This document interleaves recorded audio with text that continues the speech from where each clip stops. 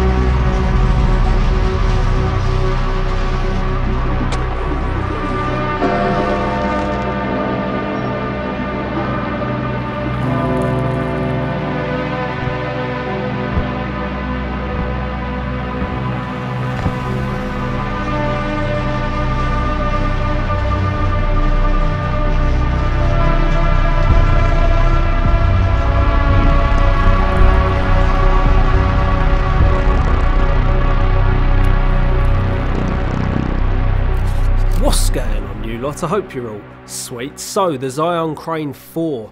Those of you that have been around long enough know that I have always been a massive fan of the Crane series. I've had the very first Crane that ever came out. Took that to the Sahara Desert in Morocco about 6 years ago. So I've been an avid user of the Cranes ever since the very first iteration. And I have to say, I'm very glad that Zhiyun have taken a completely new approach when it comes to the actual style and the look of this gimbal. They've basically taken the exact same design as the Weebill 3, that more pistol grip style like the Crane 2S. It's just that standard pole down the middle, but now we've actually got that more pistol grip style, follow focus on the front instead of on the side, trigger button at the front, OLED display, and obviously that now included light. So let's talk about the new Zhiyun Crane 4, what I don't like about it, and why I think this is probably the best Crane that Zhiyun have ever come out with. So firstly, I decided to take this thing with the Blackmagic Pocket Cinema Camera 6K Pro, along with some Laowa Nanomorph anamorphic lenses to actually see what this thing can do with a very nasty setup to balance, because the Blackmagic with some heavy lenses is such a nightmare to balance on gimbals. It's like probably the most awkward camera to balance because it's so wide for starters, and with a big lens, it's like a big T. Obviously, that entire scene was shot in 6K 50 frames a second. So throughout this video, I will be posting them shots so that you can see them in real time to see just how stable this gimbal really is. Anyway, so shooting with this thing in London was an absolute breeze. In my opinion, the new pistol grip works so much better than your classic style gimbal like the Crane 2S. It just feels so much more comfortable in the hand, and you've got that trigger and that follow focus right there, and it just feels like that's how a gimbal should feel. You know, I know like the DJI RS2, RS3 did kind of have this style, so Zhiyun have kind of gone down that route, so that is really handy. Obviously, we've got that really nice OLED display on the front, so whenever you want to change your parameters, you know, your smoothness, deadband, your motor torque, all of that kind of stuff, you can just do that with an actual touch screen now, which is really nice. We've got the joystick over on the left-hand side, and it's just off-center. Zhiyun started doing this on their gimbals, and I've actually been a really big fan of the joystick over on the left-hand side. It kind of allows your hand to sit correctly on the gimbal without having to like take your hand off and actually use your thumb, so you can basically get a full grip on the gimbal and use the joystick at the same time. We've got a little mode button here so that you can literally just jump in between different modes, and we've got a stop and start record button on the left hand side, which you can actually connect via Bluetooth from the gimbal to like some selected cameras, which I'll leave like some compatibility, that word is so hard to use, a compatibility list in the description for you, so that you can actually go and check that out and see if your camera is compatible for like the Bluetooth 5.0 in this gimbal. Obviously we've got the power on button, trigger at the front, and you can use that as like a single tap. Pan follow is like my standard usage. Tap it once, then it goes into follow mode, tap it again, back to pan follow, whatever mode it's in, double tap, back to pan follow, and then triple tap is your selfie mode, and then holding it down is go mode. That was a mouthful, I know. I hope it didn't confuse you too much, because it kind of confused me. When we was out shooting, I actually set up the follow focus on this thing so that I could use my anamorphic lenses, because obviously they've got the gears on them, so that I can actually pull focus, because the Blackmagic hasn't got autofocus like the Sonys. Sonys are going to work completely perfectly, and most other mirrorless cameras with a half decent autofocus. But the fact that I've got anamorphic lenses that are purely manual focus lenses, and the Blackmagic, which obviously doesn't have autofocus anyway, I wanted to do some nice shots where I'm actually changing my distance from my subject, and actually pulling focus on this thing was so easy. You've got 3 different settings when it comes to like the sensitivity of your motors, and you've got like high, medium and low, and I decided to go with high simply because it's such a big throw on them lenses that I really needed like the maximum sensitivity that I could possibly have with this follow focus to get basically all of the range that I needed out of my focus throw from them lenses. And to be honest with you, it's actually a really nice experience. I've never really used the follow focus on a gimbal like this on the trigger side before, and to be able to do that with manual focus lenses and on a cinema camera was such a nice experience, especially with them push-in shots. I love a push-in shot, like the intro shot where I was pushing into the subject.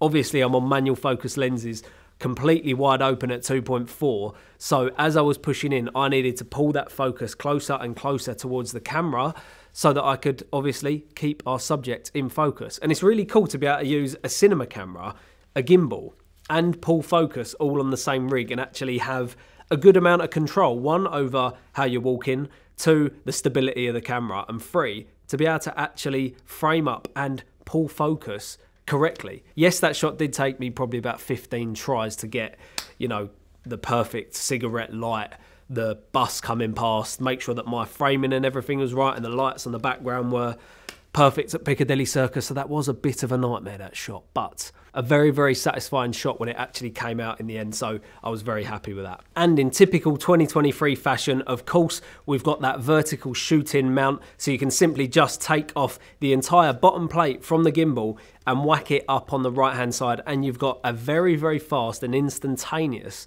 vertical shooting. Obviously, you are going to want to rebalance the gimbal ever so slightly because your entire center of gravity of your camera has changed, but it's really nice to have that feature to be able to jump between vertical and also your 16:9 typical shooting styles. We've got this cheeky little magnetic bottom plate that, you know, you can do your 1/4 inch screws on, which is really nice. Just keep it there whenever you're going to need one, because I'm always, you know, either carrying like a 20p or my multi-tool with me. Also, this has been the vibe on a few of the recent Zhiyun gimbals.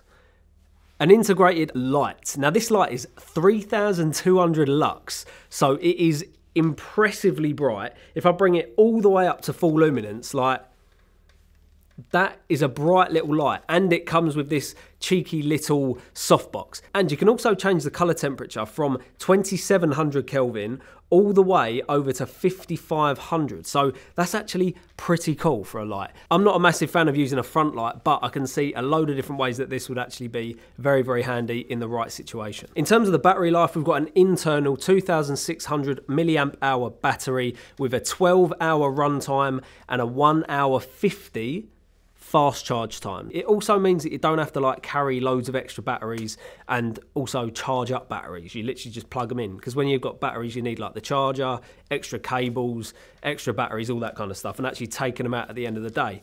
So this is actually really nice to just plug the gimbal straight in, gimbal's charging up, and you've got nothing to worry about, mate. So that is sweet. In terms of how big this gimbal actually is, we've got a really nice long back axis, and our bottom plate is actually a lot wider, so we can fit nice wide cameras on it along with some nice long cameras. You can fit the FX6 absolutely no problem on this gimbal. The Blackmagic's fine, and obviously your A7s, your FX3s, your Canons, your mirrorless cameras are going to be no problem. They've actually added in like a little warning light, so this light here goes red when the gimbal isn't balanced. When there's an imbalance going on, it tells you, which I think is pretty cool, because it's like, yeah, mate, 1, don't wear out me motors. 2, you're going to waste your battery here. And 3, your shot ain't going to be very good. So this is quite a nice welcome feature to just say, mate, balance me properly, you lemon. And for the first time in a crane gimbal, we've actually got that wrist support, which is adjustable. And it's really nice to be able to just adjust that really nice, quick and easily. We first saw this in the Weebill 3,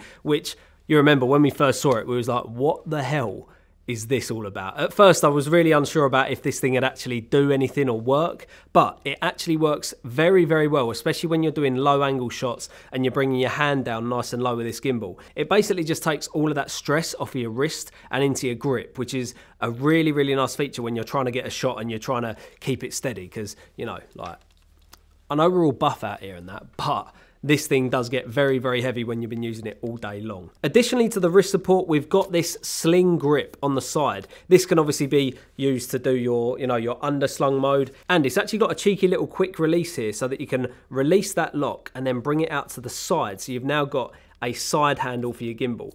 This is how I usually use my gimbals. I have like a side handle where you can take the weight off of the one hand and actually hold it with 2. This makes a massive difference when you're shooting with something really heavy, especially all day long. And I've also noticed it allows your shots to be so much smoother. This grip is also extendable. You literally just like twist this bit and then tighten it up wherever you want it to be at the right height. And you've got a cheeky little 1/4 inch screw on the top as well for your accessories. A few things to mention that I wasn't massive on.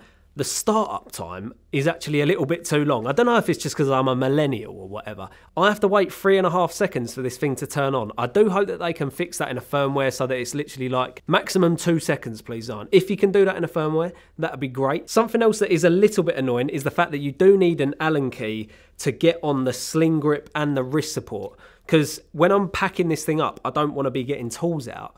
Or if there was a way that you could actually stick like an Allen key on the bottom of this gimbal, that would be great. It's fine if you're turning up to location, you're going to then, you know, rig yourself up. But if you're traveling and this is literally going in and out of your bag, if these came off with a quick release with your fingers, this would be perfect. So overall, I'm a massive fan of the new Crane 4. I do feel like this is a very well-rounded gimbal now that we're basically there. I'm a massive fan of the Weebill 3s. The Weebill 3S is an absolute banger. And yeah, they're basically just taken that design and stuck it into this. It's actually really interesting to see where Zhiyun have gone with these gimbals as someone who literally used the first one they ever come out with. Hands down, the best build quality gimbal that Zhiyun have ever come out with. Super strong. Can obviously fly your cinema cameras, your big FX6s, which is as big as I'd probably fly on one of these gimbals. I don't really see how gimbals can get that much better.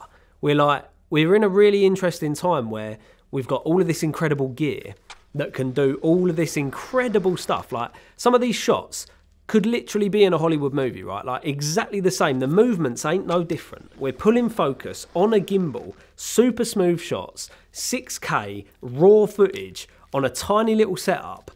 It's all now about what's up in here and what we actually do in front of the lens now. I feel like that is so underrated. We really need to focus what's in front of the lens now as creators and what we're actually shooting instead of worrying too much about the gear, because it's all here now. What more could we want? Anyway, people, I do hope that you enjoyed that cheeky little review and you also enjoyed them little test shots that I've done earlier in the week in London. Let me know in the comments if you lot think that this is a good upgrade to the Crane 2S. And as always, I'll be catching you lot in the next one, mate. Gosh.